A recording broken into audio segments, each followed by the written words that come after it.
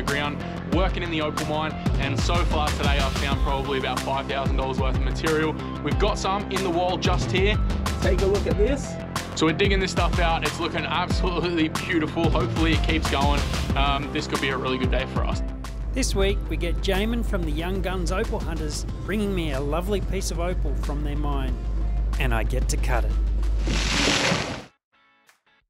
Jaymin, how's it going? Good to see you. Yeah, good to see you as well. Thanks for coming in. Thanks for having us here. Yeah, pleasure. You get to see all the workshop. Yeah, absolutely awesome. Yeah, I'm very jealous. You got a Cab King too, don't you? Yeah, got a Cab King. Nice. Brand new as well. Just got it a couple of weeks ago. So beautiful. Yeah, I've done a little bit of work on it. Yeah. But I thought I might bring you in today one of our better pieces. I've been a bit scared to cut it myself. Yeah. So I thought, hit up the master. Yeah. Oh, thank you. I appreciate that. Yeah, take a look at this one. Look. This one was actually found while we were filming Outback Opal Hunters. So something we've held on to for quite a while because it was some really nice colour. Yep. We haven't taken any dirt off it whatsoever. So, I mean, there could be problems, but it does look, like quite a nice piece of opal. So we do have high hopes for this one. Yeah. And tell me, do you see much of this quality from Whitefish? That is probably the single best piece of opal that we have ever found. Really? While out there on the field. Yep. And we've not really seen much better. Magnificent. That is gorgeous crystal. Yeah, I mean, a bit of an odd shape for a piece of rough. Like, it's not something, like I've studied it quite a fair bit and just think, how would I cut it? Yep. I'm not too sure. That's why, it's again something we thought we might need a little bit of guidance on. Yep. And, might even just pass off to you to cut for us instead. I can do that. Yeah. I see two colour bars in there, but I do see a line going through those two colour bars. Now they're not straight. Yeah. It's going on a bit of an angle.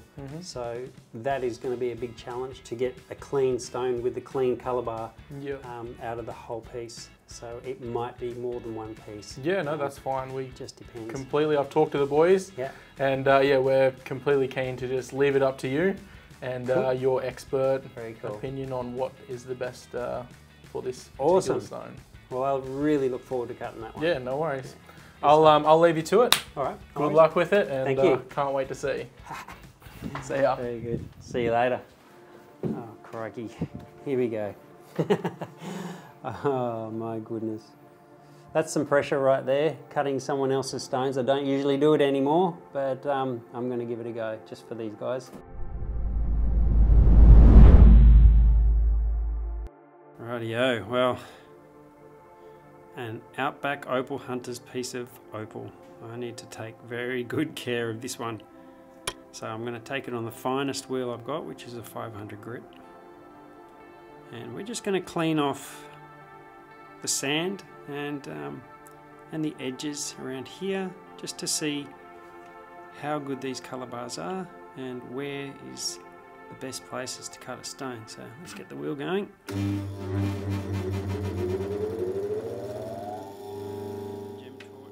The Gemfish flashlight is a torch that can help you see inclusions inside any gem.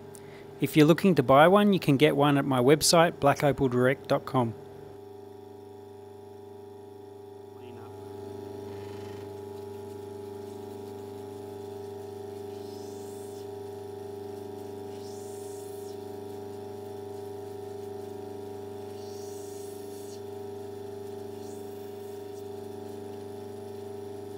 Starting to come through there. Oh, this White Cliffs opal is quite a hard opal. It's really quite good. I like it. Solid silica. Some of Andamuka opal is also very hard. I like it.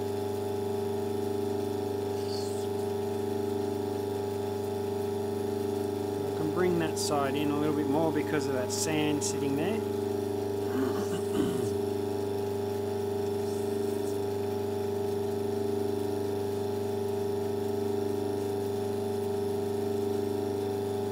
Mossy pattern on the end, where the rest of it's really nice pattern. So I'm thinking that sand has made has changed the pattern a little bit on the end there. Alright, I think I'm going to go and take the sand off and see how the colour faces on that top colour bar, So I'm going in. Here we go. Would you believe this is the first time in many, many years that I've cut a piece of White Cliffs? The colour's starting to show through. I like that red-blue colour. That looks pretty good to me. Although seam opal is pretty straightforward to cut, White Cliffs opal can cut very differently to other fields, so I do have to be super careful about how I go about it.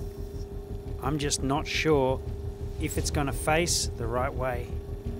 And if I get it right, we could be talking not hundreds, but thousands of dollars in difference.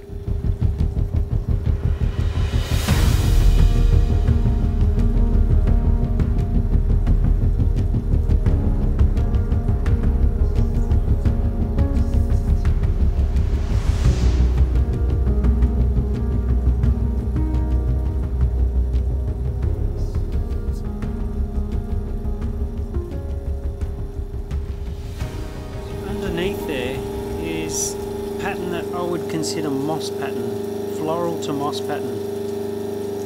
So I'm wondering if this colour bar, which is this thin little colour bar here, I'm wondering if this colour bar here is better on the other side. So I think I'm going to try a little bit on the other side and give it a bit of a test. It's a nice colour right there. So this may be the better colour bar to choose. It's kind of looking like it is. And I'm going in again.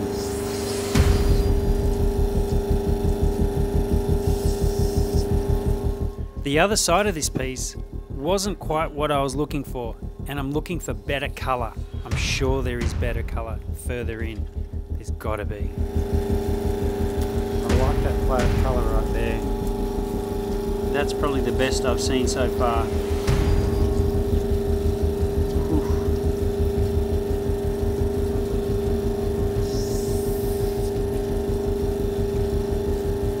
Oh, and it's showing up there too.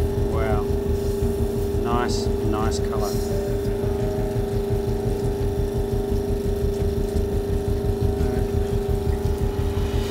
Pretty colour here and here, but we've got this sand dipping in right here, so that's challenging, very challenging, but I really want that best colour.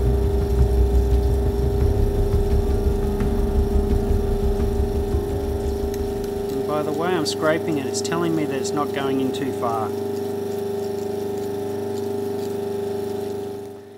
At this time I thought, oh, I should be able to get the sand out now, but I think there's a little bit more than it looks.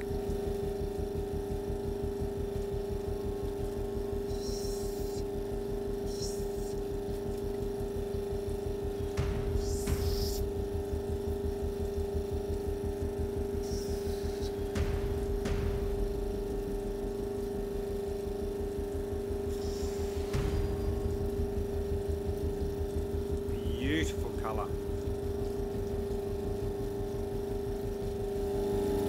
So I can see that this sand here goes quite deep.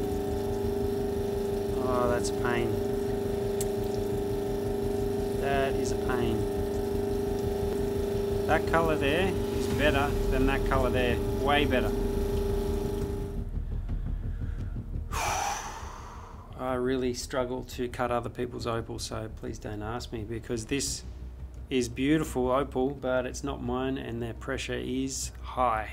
And I'm having to make executive decisions like slicing it in two because of this deep sand spot and this sand here, but this colour is much better than that colour, and unfortunately we're going to have to chop it here I think and make a cushion cut, and then I'm going to work on whatever I can there. Whew. Okay Justin, this isn't your opal, so don't just chop it up. So just to make sure, I'm going to use the Dremel just to touch up some of this sand here. I'm just going to do it dry because I want to see how deep it goes.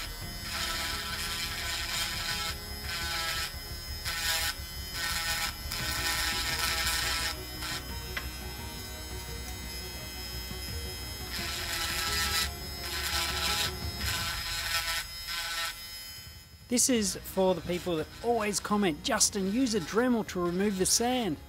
So here you go, I'm doing it now. What would you do? Would you remove the sand with the Dremel or keep going with the cutting machine? I'd love to hear your comments.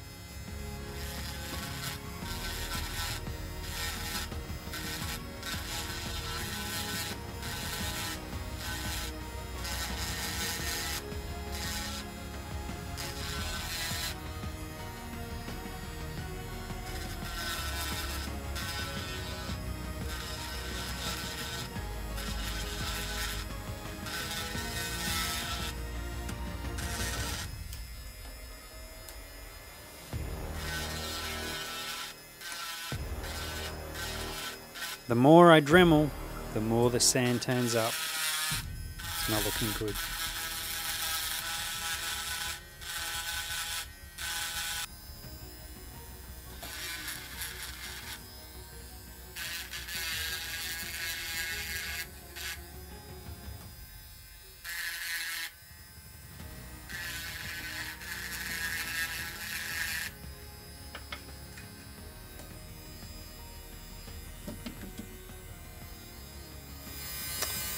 Alright, so now that we've got most of the sand out, there's a little bit more to come out of the middle there.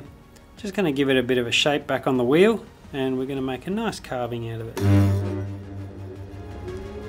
I know it's not what you expected, but I can't afford to lose this beautiful colour. There's too much gorgeous play of colour. One big hole in the middle, and if I chop it up, I'll be losing another 3 or 4 carats. I can just see the Young Guns Opal Hunters watching this video going, don't lose that colour! Beautiful colour all around. Now with most of that sand out, the pressure's off. And all I have to do is work with the Dremel to get it totally clean and polish it up beautifully.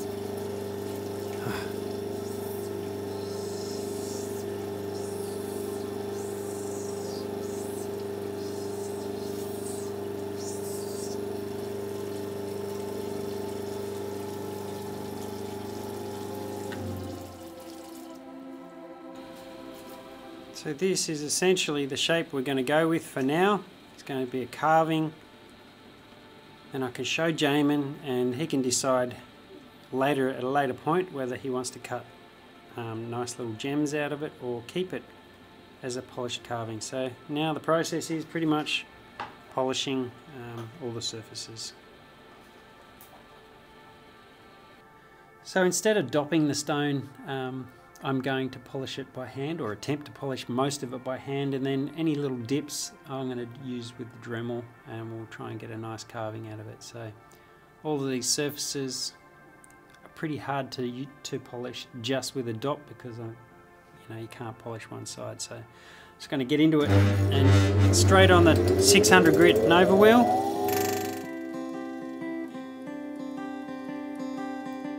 With the pressure off, I'm really enjoying cutting and polishing this White Cliffs piece. I haven't cut one for a long time, and it's really hard opal, which is a great thing. It means the silica spheres built up in this stone are very tight together, and that makes opal very strong.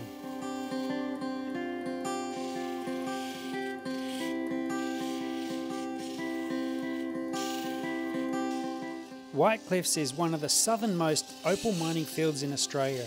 It has produced white and crystal opal over the years, and a large supplier of crystal inlay in the early days. But what it's really famous for is the fossilised opal pineapples, which Jaymin's father is very famous for finding. And you know, it's really nice to see another father and son, with the son carrying on the tradition of opal to keep the dream alive for the rest of us to enjoy.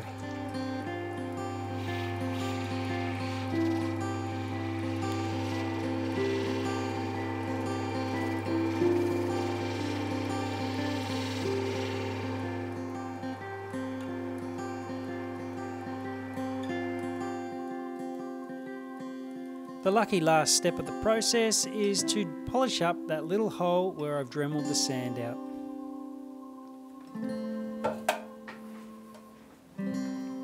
while I was in Hong Kong, I bought myself a new Dremel and I'm really keen to try it out. It seems to work a beaut.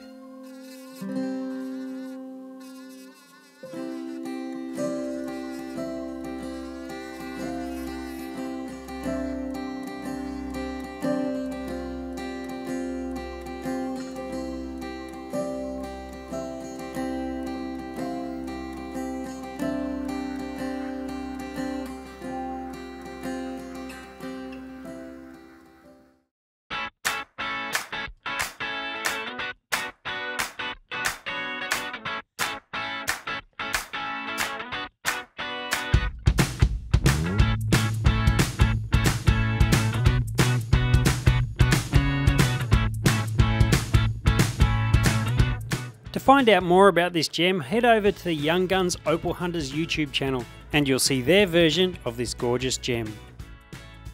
Well, that's another one, folks. Hope you enjoyed. Don't forget to subscribe and we'll see you next time.